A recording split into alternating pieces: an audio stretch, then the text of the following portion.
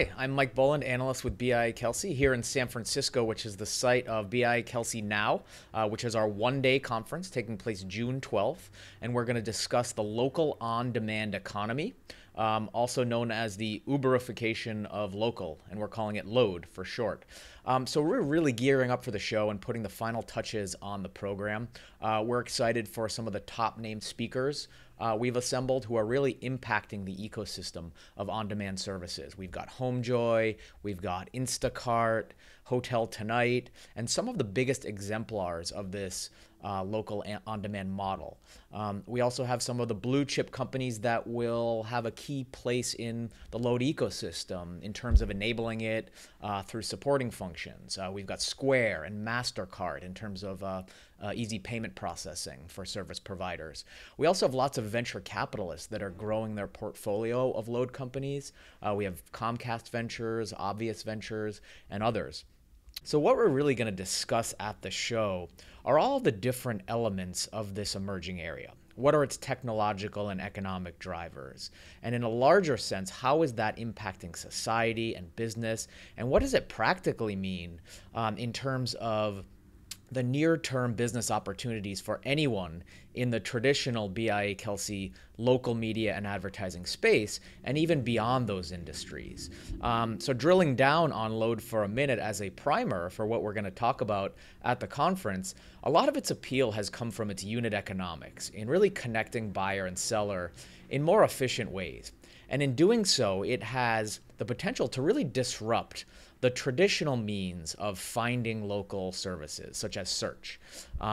It compresses that process. And what I mean by that is that the traditional model is to do a Yellow Pages lookup or a Google search, and then to sift through results and listings and reviews and qualify a decision in sometimes a relatively convoluted way.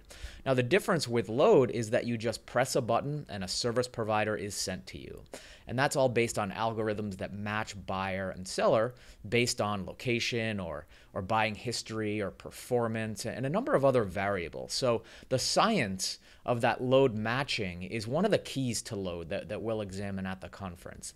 And the reason why this is all important is because it's really resonating on two different levels, the consumer side and also with service providers. So as consumers, we're really conditioned into a more on-demand culture, and the mobile device increasingly becomes what I like to call a remote control for the physical world.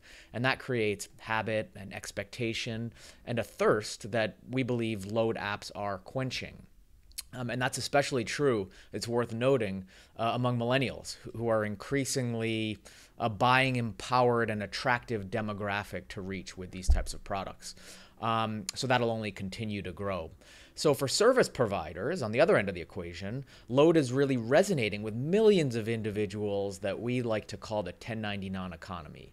Load services support and engender the flexibility for them to make money. And that's really changing the way that we as a society view work. Its barriers have lowered with lots of load services. With Uber, for example, drivers used to have to jump through several hoops and upfront investment in starting a business and marketing for new customer acquisition. Now they simply join a system where demand is aggregated for them. And for that, they pay 20% as they go.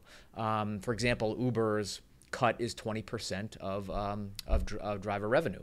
So it really replaces an operational investment with a service fee. So that's more tenable for service providers, in this case drivers, to handle and get up and running. And for that 20%, Uber provides the demand aggregation and the customer acquisition and the payment processing and all the other operational needs that would likely cost service providers much more if they were to go do that on their own, not to mention upfront business risk.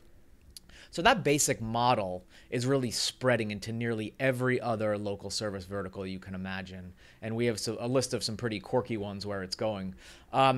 So there are a lot of advantages that have resonated with workers, but there are also a lot of controversial aspects to all of this, and a lot of detractors, and we're going to uncover that at the conference as well.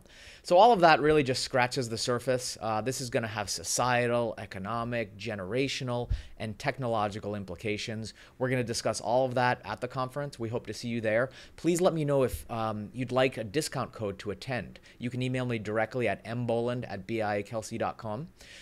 So San Francisco, June 12th, BIA Kelsey Now, Rise of the Local On-Demand Economy. I'm Mike Boland. Thanks for listening.